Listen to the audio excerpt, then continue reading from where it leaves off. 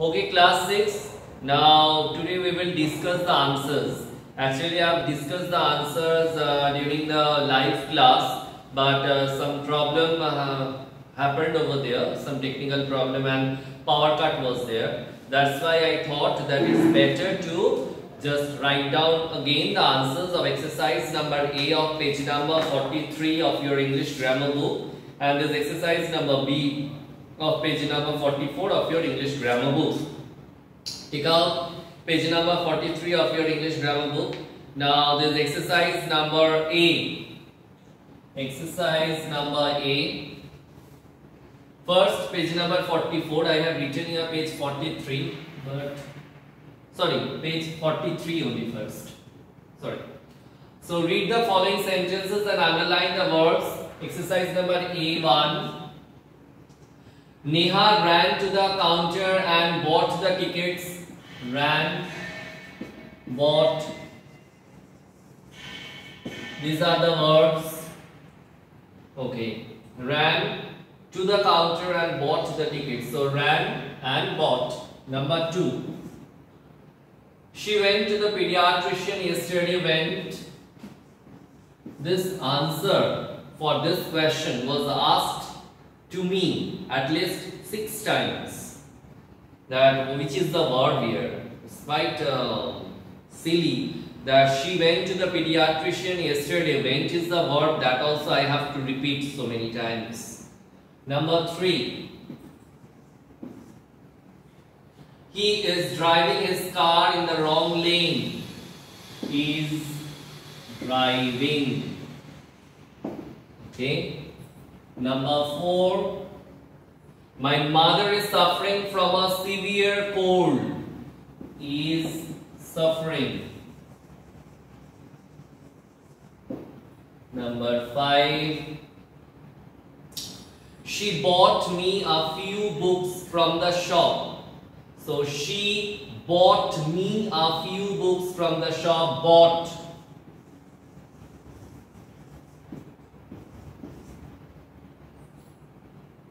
Number 6. Rita is a brilliant girl. Is. Number 7. The Indian cricket team is playing against Australia today. So Indian cricket team is playing. So is playing.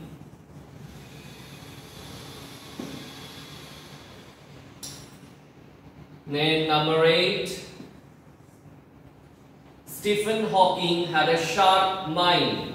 So had. So these are the answers you can see. So exercise number A, number 1. Neha ran to the counter and bought the tickets. Ran and bought. Number 2. She went to the pediatrician yesterday. Went. Number 3. He is driving his car in the wrong lane. Is driving. Okay. Number 4. My mother is suffering from a severe cold. Is suffering. Number 5. She bought me a few books from the shop. Bought. Number 6. Rita is a brilliant girl. Is. Number 7. The Indian cricket team is playing against Australia today. So is playing. Number 7 is playing. Number 8. Stephen Hawking had a sharp mind. So had. Come to the next page. Page number 44. I'm rubbing this one. I think you have written.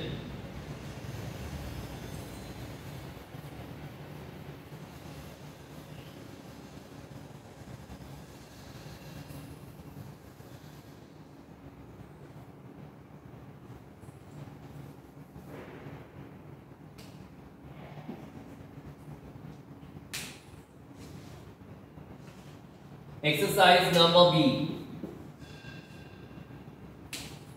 Read the following sentences, underline the verb and circle the object in each sentence. A few sentences have both direct and indirect objects. So you have to underline the verb and circle the object. Number 1. Girish painted the cottage. Painted. This is verb. The cottage. It is object.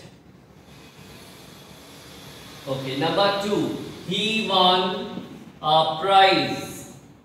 So won is the verb and a prize is the object. Now children, I will take this article along with the noun, because if I ask the question, Girish painted what? I cannot say only cottage, the cottage, because it is a particular cottage. The article the, it is a definite article that has been used. And for the second one also, he won a prize. So if I ask he won what? Prize? No, a prize. That means indefinite article. We know that the is definite article. We have studied before this chapter, and a is indefinite article. Number 3. The farmer plowed the land. P-L-O-U-G-H-E-D, plowed. This is verb. Plowed what? The land. So this is the object. Number 4.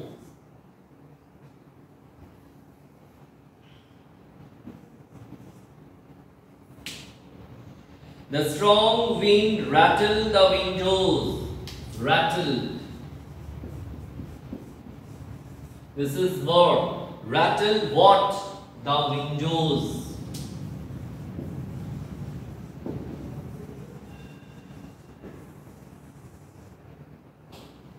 Number 5.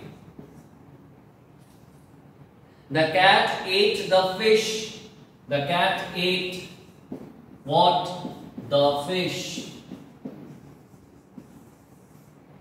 Number 6. My niece plays a flute. My niece plays what? A flute.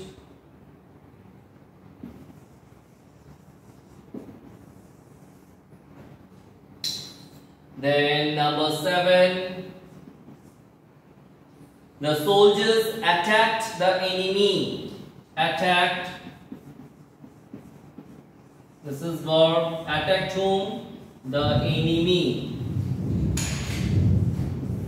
The enemy is the object. E-N-E-M-Y. Okay, number 8. My mother boiled potatoes for me. Boiled. Boiled what? Potatoes. This is the direct object, potatoes. And boiled the potatoes for whom? For me. So me. This is the indirect object. Potatoes, it is the direct object, and me is the indirect object. Number 9. The jeweler gave the necklace to her. So gave, this is the verb. Okay. Gave what? The necklace. The necklace.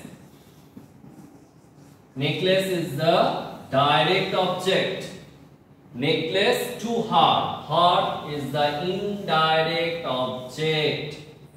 Number 10. Though they have said over here to just circle both the types of objects, but here for your better understanding, I have made a box for the indirect objects. The dentist filled the tooth cavity for her. Number 10 I am writing here, children, because I will not get enough space over here. So the dentist filled.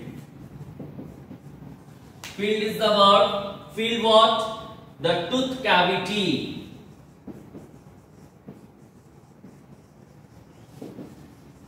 Tooth cavity is the direct object. Now here, this cavity is actually the object. But for this cavity, this tooth, in some grammar books we will find that it has been stated as adjective here. But I will take it together. So as a compound noun, tooth cavity, compound noun. Okay, then tooth cavity for her. So again here her, this is indirect object.